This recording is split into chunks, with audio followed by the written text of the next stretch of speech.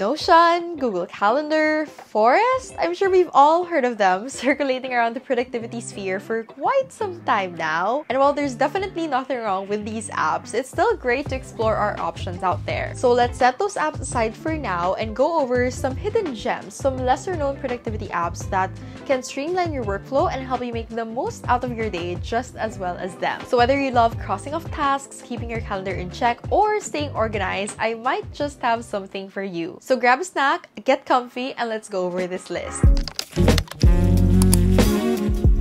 First up is a task management app called Tiimo. When I read about how Tiimo started, the app has immediately won me over completely. I cannot believe it took me this long to find out about this app, but Tiimo stands out from all other apps out there because it was designed for neurodivergent individuals. It aims to create an app for individuals with autism, ADHD, dyslexia, and anyone who may experience the world differently. Tiimo allows you to time block your day, which, if you've been here for a while now, you'd know I'm a huge advocate of. You get a visual representation of your day, which allows you to conquer your tasks block by block, and also preventing you from overscheduling your day, because for each task you actually have to set a duration to accomplish that task and an exact time at which you plan on doing that specific task. With that alone, you eliminate multitasking, procrastinating, feeling overwhelmed, and falling off track. Another great thing about Tiimo, which I am enamored with, is it helps you plan out your tasks with the help of AI. Time and time again, I have been a proponent of breaking down your tasks or your projects into smaller chunks, aka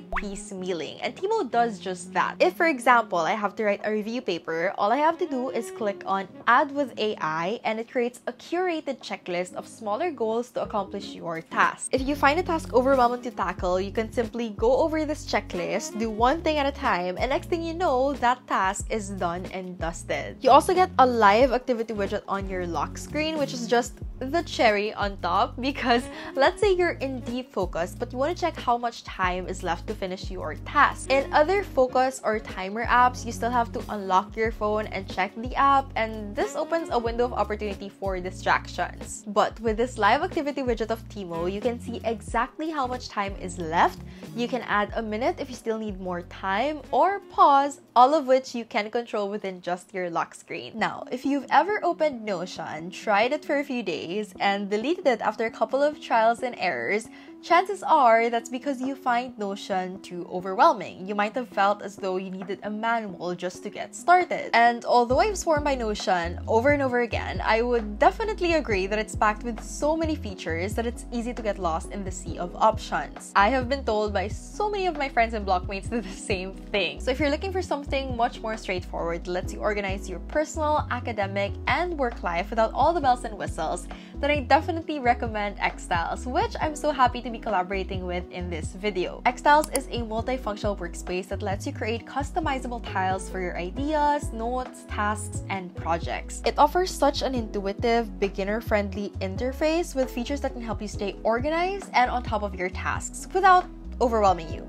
Of course, with xTiles, you can create a tile for your brain dump, a tile for your to-do lists, and you can even create a tile for each of your courses. Totally customizable, totally up to you. If you don't feel like creating your own, you can grab one of their pre-made templates and just customize that to your liking. xTiles also has a designated space for your inbox where you can quickly capture and store your thoughts and ideas as they come to mind. And this is great because I can easily see which idea I haven't processed yet and which task I still need to sort out. In terms of tasks, xTiles already has its own calendar where you can plot all your deadlines, but just in case you've already been using Google Calendar, fret not because it offers a Google Calendar integration so you can see all your events and deadlines in one place. All of xTiles features are easily accessible with just a simple point and click in case you want to use their default tile templates, a click and drag if you want to customize your own, and a / to access all the tools to create the content content of your tiles. So whether you're planning your week or brainstorming a project or just organizing your life, xTiles offers a straightforward yet flexible approach to have all your essentials in one place. So be sure to check the link in the description below and give xTiles a try. Now, if you're one who struggles with building routines and being consistent in them, this next app might be for you. Routinery is the simplest app to establish and maintain routines. When I was building my morning routine a few years back, I struggled so much because I tend to overplan. I usually end up planning for it unrealistically. I tend to list out so many activities: making my bed, doing skincare, organizing my desk. What else was there?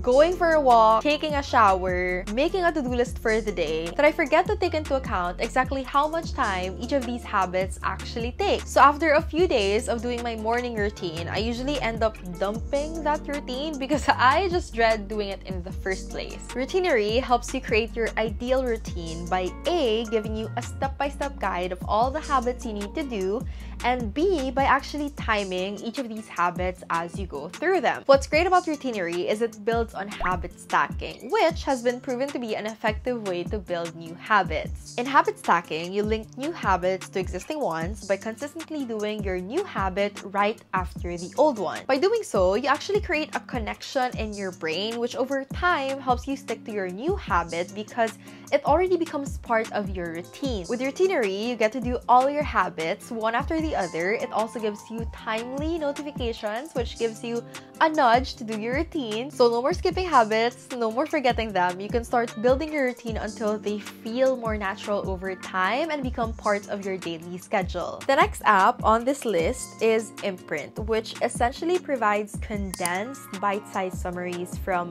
books, articles, and courses on an array of topics. If you're looking for an alternative to mindlessly scrolling on TikTok during your commute to school or during your study breaks or even just during your downtimes throughout the day, don't worry, I'm also guilty of that. But Imprint is, I think, the best tool to make your breaks a little bit more fulfilling and rewarding. It presents key insights from books and courses in a concise, interactive, and visual way, which as a visual learner myself, I am in love with. And these insights are so concise that even complex courses have been broken down into 5-minute reads that you can digest whenever and wherever. What's great about Imprint is it integrates active learning by making these reads interactive. So instead of just passively reading these books and courses within the app, which you may forget after your commute, after your study break, or after a few days, Imprint actually tests you throughout your read so you can retain the key concepts in your long-term memory. You can also access a quiz within the app which tests you on an array of topics related to their courses. So overall, this is a great app for anyone seeking to expand their knowledge.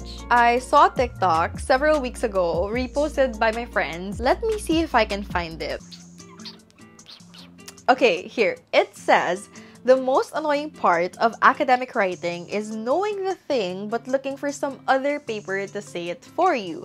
You can't just say bread is soft. You have to say it according to Baker 2010 that bread is soft. Funny, I think, but I think one of the challenging and frustrating parts of writing an academic paper is citations. When you're a student, citations form the foundation of your paper. They provide credibility to your paper. And the thing is, you can't just read one journal article to support your paper. You also have to look for other journals that either support or contradict the journal that you have. Yes, that may sound feasible, but the thing is, finding credible journal articles that are relevant to your work is like searching for a needle in a haystack. It is that difficult. Well, at least for me. Connected Papers eases that difficulty by providing you with a visual map of, by its name, connected papers. So let's say you have a journal that you want to use as your primary reference for your paper. I'm just going to use an immunology paper that we had in the past, but you can definitely use any other journal article that you have. It then presents you with a map of journal articles connected to your paper. The more clustered the papers are, the more they are connected. If you don't have a chosen journal article yet,